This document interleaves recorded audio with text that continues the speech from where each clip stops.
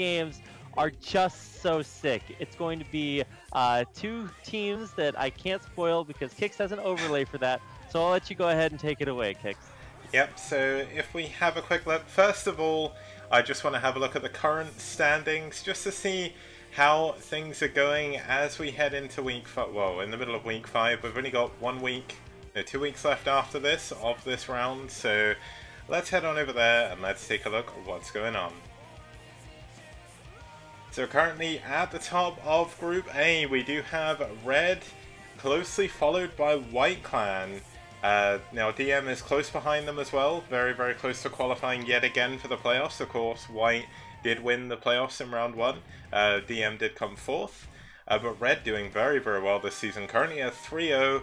And at the top of Group B, we can talk about this a little bit more later, but we've got Netwars followed by Soul Gaming. So the reason why I wanted to mention Red was not only are they at the top of the ranking table for the teams, they also hold 2 of the top spots for the player ranking as well. They've got Ku and Cryok up there with the best, or 2 of the best, trying to think of the right word, best, oh man, it's gone completely out of my head, best records I guess for round 2. And they're only ahead, well, they're only losing out to Yeti and Defiler, who have actually played more games than them. So this will be their chance today, because as we have a look at what teams we've got today, you'll soon see why I've gone with the red theme, as we will have Media versus Red. That's right, Media versus Red, 2 very storied teams. I would say Media has been around for a long time. It's coming back. I'm excited to see who's playing this week. I don't know exactly. I've seen the lineup, but you know there could always have been some subs. I was around during the time that these games were being played, and got some super secret insight that maybe I'll get a chance to share later on. But you know, it feels kind of weird looking at the names that are on Media and expecting them not to win all the time. But of course, this is the current era of Brood War, not the previous one. And in the current era, Red are just killing it. Specifically, yeah. Cryok is outstanding so far. I can't wait to see how they do against each other. Yeah, it should be a lot of fun. Now, of course, looking at the previous stats, Media didn't actually play in round 1. They were debuted in round 2. But they're currently sat at a 1-for-2 win ratio. So if they do want to make it to the playoffs, they're going to have to at least win today, as well as the rest of their games, I think, by the way that Red and White Clan are doing. But of course, Red, if they win this, they are going to secure their top at the, or their place at the top of the group. And the only way they'll be unseated is if they do get beaten, obviously, in the next couple of weeks. But let's have a look at what maps we're going to be seeing today. So set 1 is going to be on Troy, set 2, Triathlon, set 3, New Sniper Ridge, set 4, Hitchhiker, and set 5, Neo Electric Circuit. And Reed, if you want to just quickly announce what the game's going to be, since you've got the thread open. Oh, what the game is going to be? Yeah, sure. So, you mean our players, right? Yeah, the players. Our players are going to be our teams are Media versus Red. Our games are going to be Future versus Fischei, G5 versus Cadenzi, Machine versus Cryok, and then Nyokin versus Last. And this is actually so sick. So, Future used to be a very, very strong Protoss player back in the day. He went under my radar, and I didn't actually find out about him until he recently started playing again. But he streams all the time. He's very high MMR, and so I'm expecting good things from him. G5, of course, a legend from back in the day, along with Machine and Nyokin. And excited to see how these guys do up against some of kind of the monsters of STPL so far. Yeah, so obviously for Red, you've got Fischei, Cadenzi, who's obviously now a Korean celebrity, so pretty big deal for Red to have her on their team. Cryok as well, and Last. Now, Last isn't the pro gamer Last, but he does have the same nickname, and he is Close Korean enough, as well. you know, So he's pretty good, so yeah. let's not sleep on that. He is actually doing very, very well, which makes it almost even more exciting to watch. Yep, now let's quickly introduce a little bit about our first 2 players. Okay, so you did mention this a little bit before, but for Media starting us off, we do have Future. Now, Future does stream his ladder sessions a lot. He's currently 2 for 1 in the league, and he's been doing a pretty damn good job. Currently sat pretty high up the table, player table. The rankings don't seem to be displaying properly, but either way I'll fix that afterwards. And his opponent going to be fighting for red. Not the fischei that some people may remember, but fischei nonetheless. He's not doing as well this season, or this round even. I'm doing what you do. He's actually 3 down to 0, of course, so 3 losses, 0 wins. But last round he did go 3 for 2, and he does have some games here to pull himself back up the table again in round 2. Now, of course, this is going to be the first time these two players are going to meet. It's going to be a PvP, and it's going to be on Troy. Now, I know we've got a lot to talk about on this map, but we'll do it when we get into the game. 4 players, 12, 6, 3, and 9 o'clock position gas expansions. All of the bases can actually be locked onto an island, and the island base as well, next to the mains, all with gas. So lots of gas to be taken on this map, lots of places you can abuse with shuttles as well. This is a PvP, so anything could happen. And let's have a look as we move on to the game, and let's see how this is going to go as we move on to our first game of today.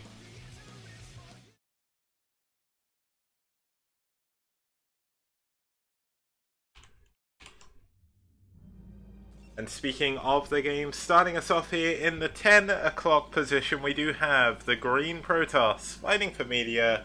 It's Future. And his opponent in the purple on the bottom left-hand side, this is fischei. And yeah, it is a PvP. We saw one interesting game. That's certainly... This, yeah, PvP on this a couple nights ago. Yep. Where Protoss player did a 2-gate, used Zealots to kill the assimilators outside the other Protoss's main, and he GG'd instantly in less than, I think, 3 minutes or something. It was insane. It was a crazy game. I don't know if that's necessarily the right reaction or if we're going to see that again, but you were right when you said, Kix, that truly anything can happen. Yep, especially in team leagues as well. I mean, if anyone used to watch the old Pro League, I know you did, and I know a lot of the people here probably did as well. The amount of crazy games in Pro League, it just completely outnumbers anything you could ever see in an individual league. Like, it's just the nature of the tournament and everything as well. You've got more chances for your team to come back. You have people sending out people to snipe certain players and stuff like that. So we'll have to see. We'll have to see if that happens here. Yeah, so anytime you look at Protoss openings, you always want to see how early they take their gases, how many gateways. I guess step number 1 is how many gateways are there. Step number 2 is the gas timing.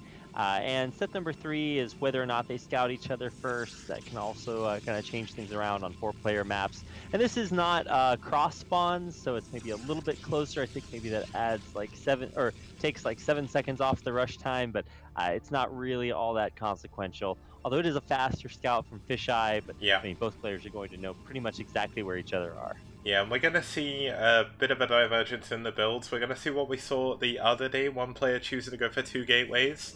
That is fischei, of course. Future going for the quicker gas. Now, we have seen that can look very funky, but are we going to see fischei make this? Sorry, are we going to see Future make the same decision that Narsil made the other day to not build that extra gateway? Or as he scouts here, is he going to add that gateway on?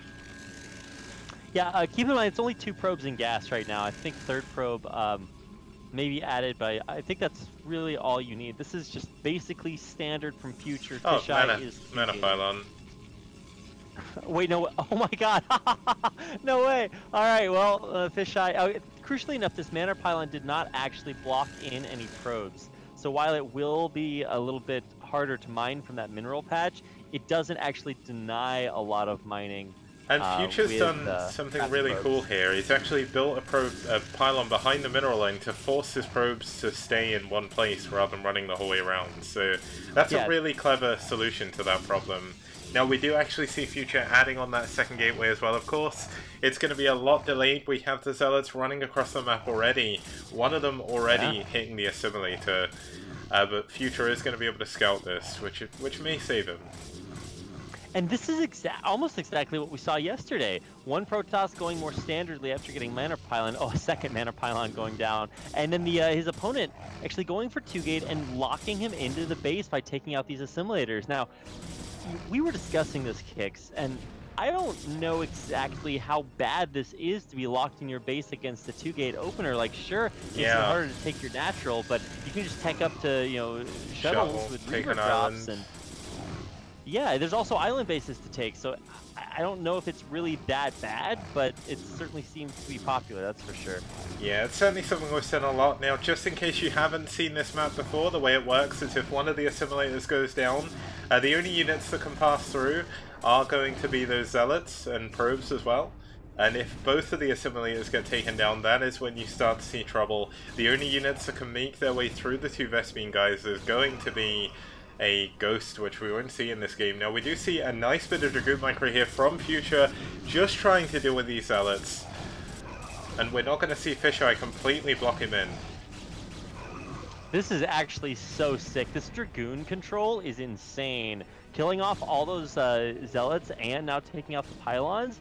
I mean, this is just great. Now, the downside, of course, is a much later Nexus from Future, but he does completely hold off this 2-gate, and he should be able to even push these next 4 Zealots back away. But of course, getting out of his base is going to be more difficult now that one of those simulators has been killed. His Dragoons can't get through the gap, of course. Now, it almost feels like it'd be beneficial just to kill his own assimilator and just use shuttles to get around. Like, he's already adding on that robo. As you did say, that would be very likely he would do. And he is just kind of sitting back and defending. Now, fischei's tech going to be a little bit later. He is only now just getting his cybernetics core, so there's going to be no Dragoons or anything from him for a while. And when the shuttle comes in, we could see some very, very interesting play from both of these players here. As we do see the obs coming up, actually, rather than a support bay. Yeah, I honestly, the biggest reason that you go obs here is just to make sure that the follow-up to the 2-gate isn't DT tech, because if it is, and you're playing against anybody that would 2-gate you, would also DT rush you. That's a good point. But I actually would have loved to see just straight into support bay, get a ton of, or get a Reaver and a shuttle and head across the map.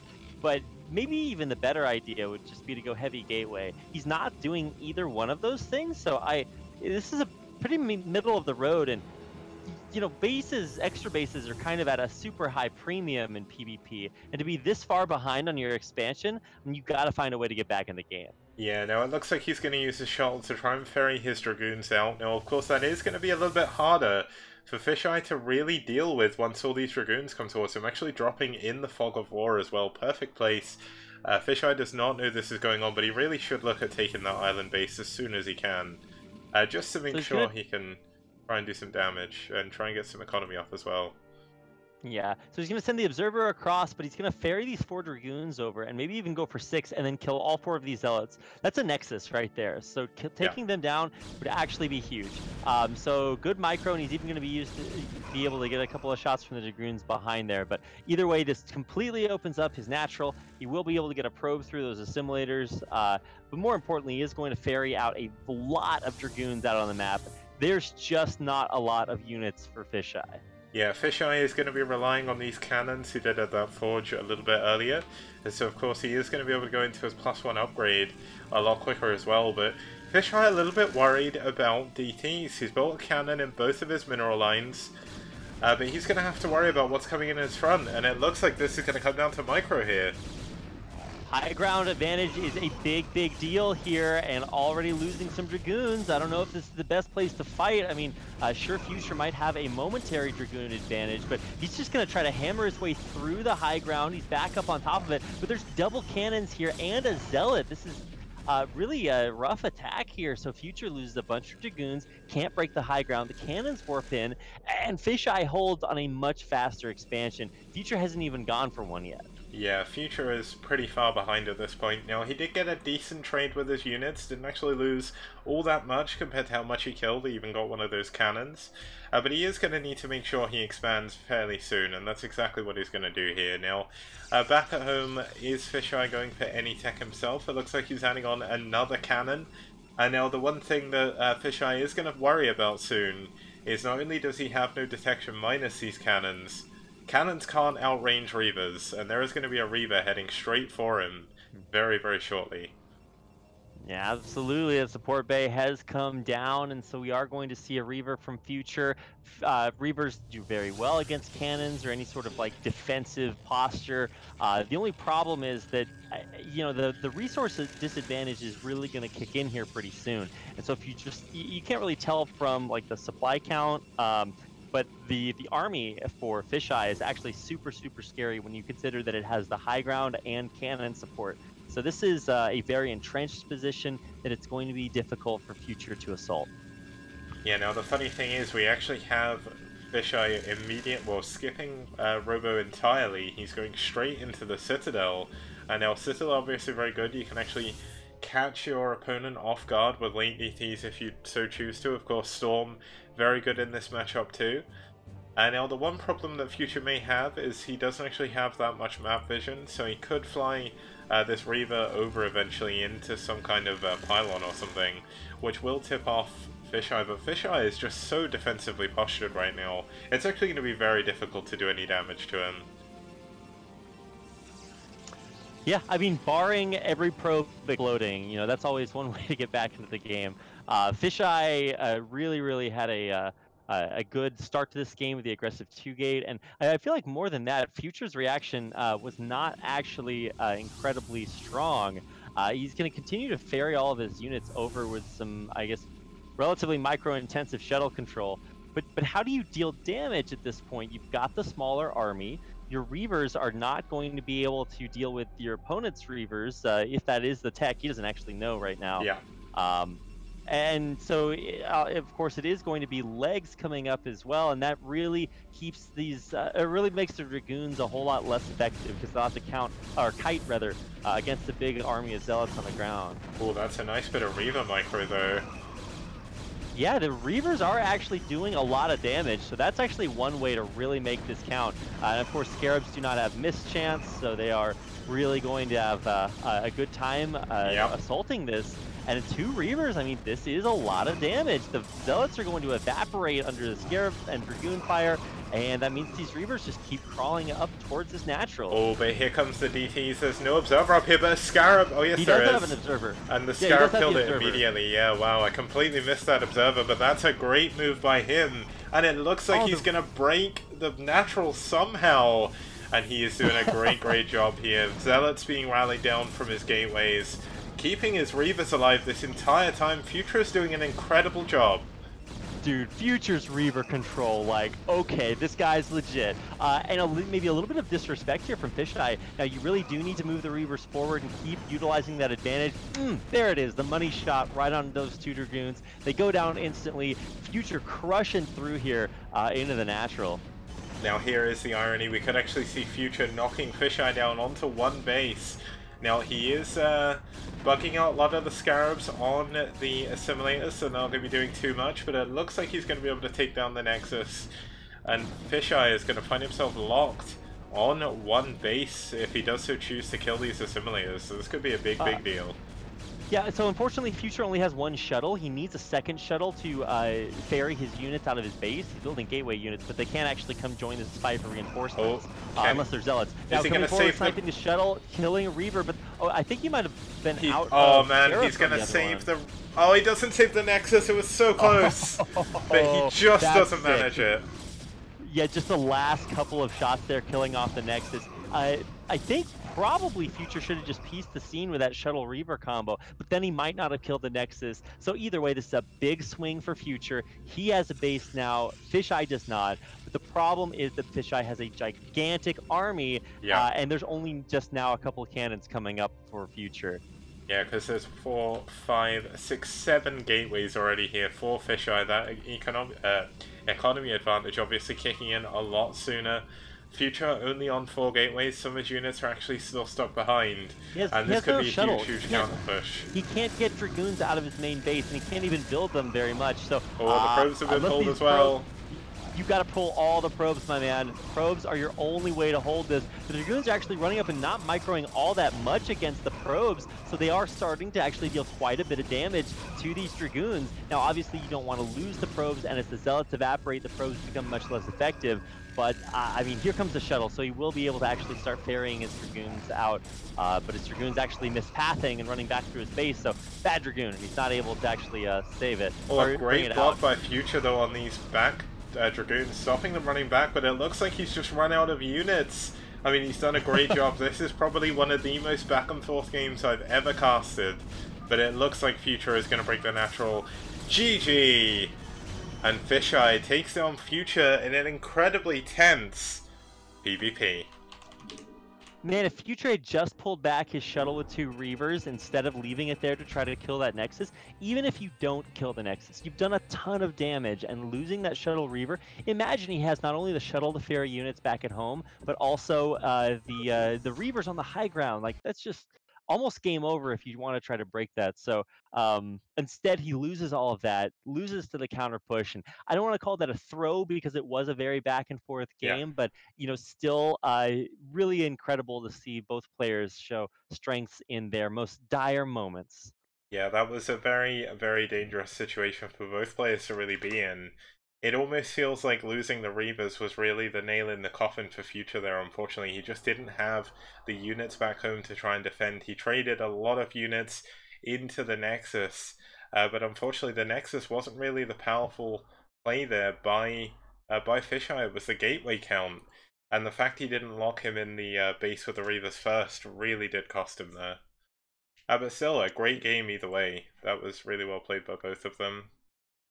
Yeah, for Future, I thought he was actually pretty dead when he didn't actually, push out very quickly. He built obs instead of just rushing Reavers, and it looked maybe like it may be a little bit rough, but the Reaver control was just super super sick. So he got himself way back in that game and actually got a lead, and then kind of lost that and lost the game. So that puts Red 1-0 up in the series as we head on to game number 2. It does, and as we get ready for that, I'm just going to quickly bring up the